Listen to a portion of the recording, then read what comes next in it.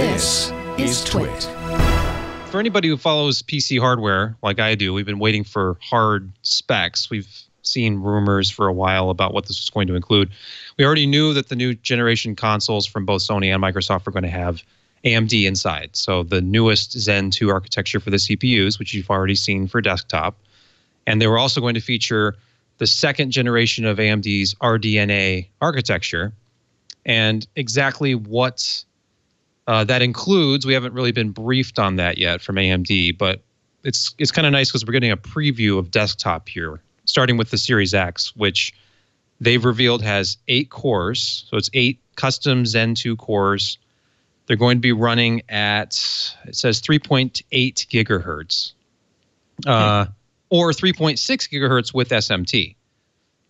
This is something, I know there's been some discussion about this. We could have a separate discussion about this another time, whether or not having SMT, which is symmetrical multiprocessing, a lot of people know it as hyper-threading on the Intel side, how that impacts gaming performance. Sort of interesting discussion. Turning it off apparently can sometimes increase single-threaded boost numbers, that sort of thing. But the GPU is what's really impressive here.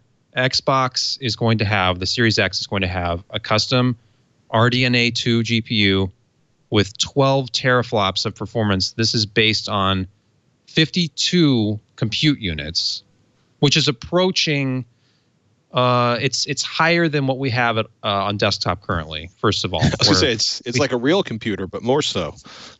Yeah, like the current high-end AMD graphics card, since the Radeon 7 was discontinued anyway, is the RX 5700 XT that has 40 compute units, if I'm not forgetting.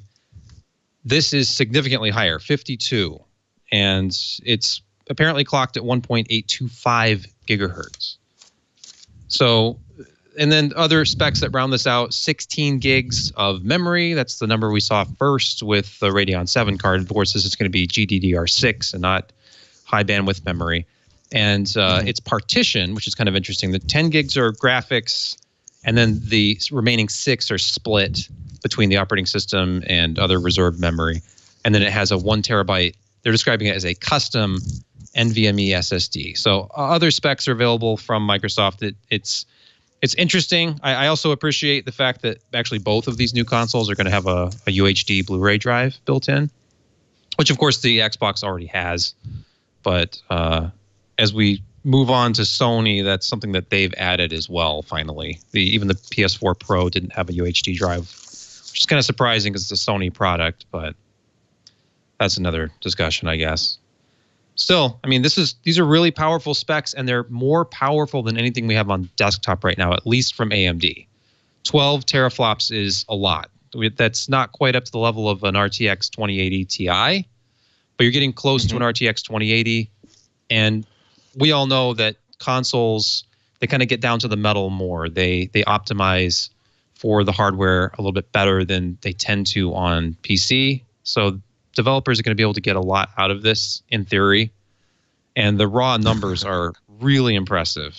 So obviously they're going to be targeting 4K gaming at good frame rates here.